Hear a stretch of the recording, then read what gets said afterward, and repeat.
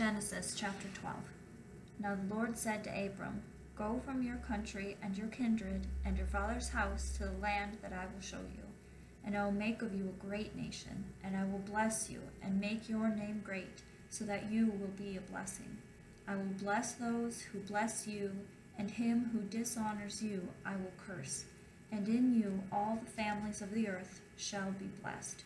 So Abram went, as the Lord had told him, and Lot went with him. Abram was 75 years old when he departed from Haran. And Abram took Sarai his wife, and Lot his brother's son, and all their possessions that they had gathered, and the people that they had acquired in Haran, and they set out to go to the land of Canaan. When they came to the land of Canaan, Abram passed through the land to the place at Shechem, to the oak of Moreh. At that time the Canaanites were in the land. Then the Lord appeared to Abram and said, To your offspring I will give this land. So he built there an altar to the Lord who had appeared to him. From there he moved to the hill country on the east of Bethel and pitched his tent, with Bethel on the west and Ai on the east. And there he built an altar to the Lord and called upon the name of the Lord. And Abram journeyed on, still going toward the Negev. Now there was a famine in the land, so Abram went down to Egypt to sojourn there, for the famine was severe in the land. When he was about to enter Egypt, he said to Sarai his wife, I know that you are a woman beautiful in appearance, and when the Egyptians see you, they will say, This is his wife. Then they will kill me, but they will let you live. Say you are my sister, that it may go well with me because of you, and that my life may be spared for your sake.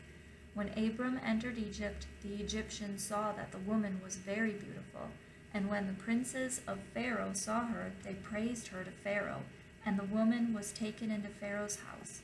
And for her sake he dealt well with Abram, and he had sheep, oxen, male donkeys, male servants, female donkeys, and camels. But the Lord afflicted Pharaoh and his house with great plagues because of Sarai, Abram's wife. So Pharaoh called Abram and said, What is this you have done to me? Why did you not tell me that she was your wife? Why did you say, She is my sister, so that I took her for my wife? Now then, here is your wife, take her and go. And Pharaoh gave men orders concerning him, and they sent him away with his wife and all that he had. Matthew chapter 11. When Jesus had finished instructing his 12 disciples, he went on from there to teach and preach in their cities. Now when John heard in prison about the deeds of the Christ, he sent word by his disciples and said to him, Are you the one who is to come, or shall we look for another? And Jesus answered them, Go, and tell John what you hear and see. The blind receive their sight, and the lame walk.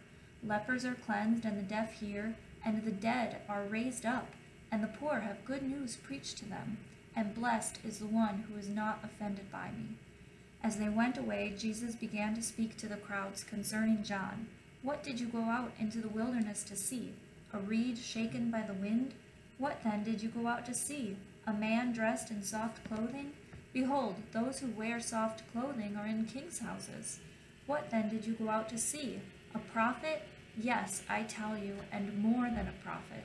This is he of whom it is written, Behold, I send my messenger before your face, who will prepare your way before you. Truly, I say to you, among those born of women, there has arisen no one greater than John the Baptist. Yet the one who is least in the kingdom of heaven is greater than he. From the days of John the Baptist until now, the kingdom of heaven has suffered violence, and the violent take it by force. For all the prophets and the law prophesied until John, and if you are willing to accept it, he is Elijah who is to come. He who has ears to hear, let him hear. But to what shall I compare this generation? It is like children sitting in the marketplaces and calling to their playmates. We played the flute for you, and you did not dance. We sang a dirge, and you did not mourn. For John came, neither eating nor drinking, and they say, He has a demon. The Son of Man came eating and drinking, and they say, Look at him, a glutton and a drunkard, a friend of tax collectors and sinners, yet wisdom is justified by her deeds. Then he began to denounce the cities where most of his mighty works had been done, because they did not repent. Woe to you, Chorazin! Woe to you, Bethsaida! For if the mighty works done in you had been done in Tyre and Sidon, they would have repented long ago in sackcloth and ashes. But I tell you, it will be more bearable on the day of judgment for Tyre and Sidon than for you. And you, Capernaum, will you be exalted to heaven?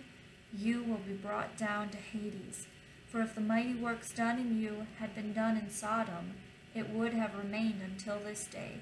But I tell you that it will be more tolerable on the day of judgment for the land of Sodom than for you. At that time Jesus declared, I thank you, Father, Lord of heaven and earth, that you have hidden these things from the wise and understanding and revealed them to little children. Yes, Father, for such was your gracious will. All things have been handed over to me by my Father, and no one knows the Son except the Father, and no one knows the Father except the Son, and anyone to whom the Son chooses to reveal him. Come to me, all who labor and are heavy laden, and I will give you rest. Take my yoke upon you and learn from me, for I am gentle and lowly in heart, and you will find rest for your souls. For my yoke is easy and my burden is light. Nehemiah chapter 1.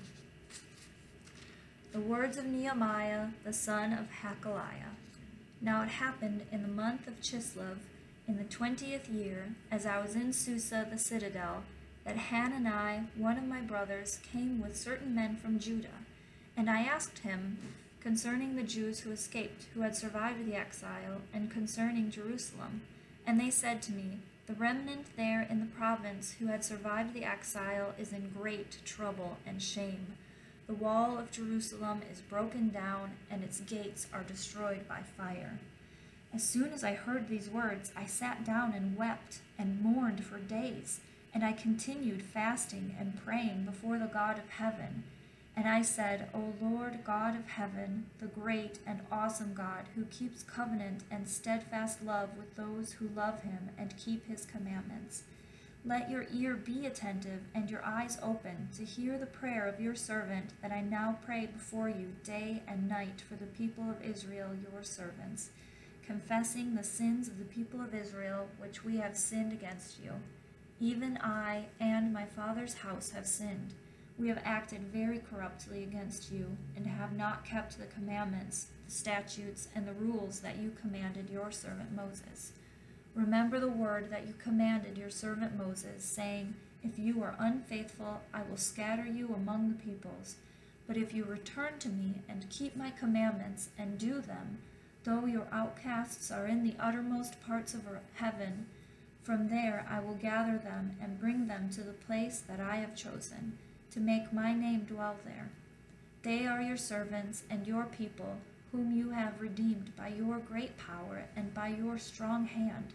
O Lord, let your ear be attentive to the prayer of your servant, and to the prayer of your servants who delight to fear your name, and give success to your servant today, and grant him mercy in the sight of this man. Now I was cupbearer to the king. Acts chapter 11.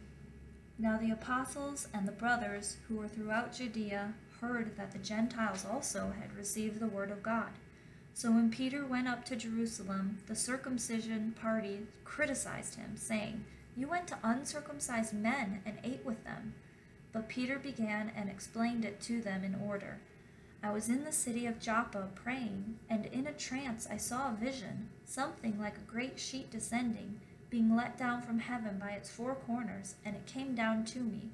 Looking at it closely, I observed animals and beasts of prey and reptiles and birds of the air, and I heard a voice saying to me, Rise, Peter, kill and eat.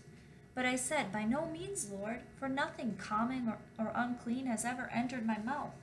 But the voice answered a second time from heaven, What God has made clean, do not call common." This happened 3 times, and all was drawn up again into heaven. And behold, at that very moment, 3 men arrived at the house in which we were, sent to me from Caesarea. And the Spirit told me to go with them, making no distinction. These 6 brothers also accompanied me, and we entered the man's house. And he told us how he had seen the angel standing in his house, and say, "Send to Joppa, and bring Simon, who is called Peter. He will declare to you a message by which you will be saved, you and all your household."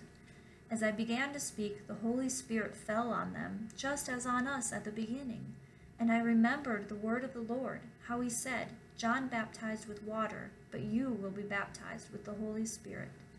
If then God gave the same gift to them as he gave to us when we believed in the Lord Jesus Christ, who was I that I could stand in God's way? When they heard these things, they fell silent, and they glorified God, saying, "Then to the Gentiles also God has granted repentance that leads to life." Now those who were scattered because of the persecution that arose over Stephen traveled as far as Phoenicia and Cyprus and Antioch, speaking the word to no one except Jews. But there were some of them, men of Cyprus and Cyrene, who on coming to Antioch spoke to the Hellenists also, preaching the Lord Jesus.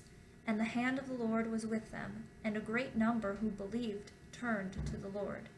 The report of this came to the ears of the church in Jerusalem, and they sent Barnabas to Antioch.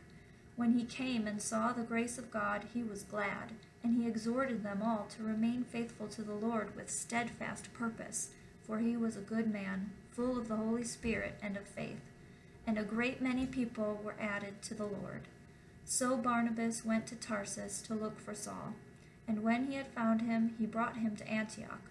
For a whole year they met with the church and taught a great many people.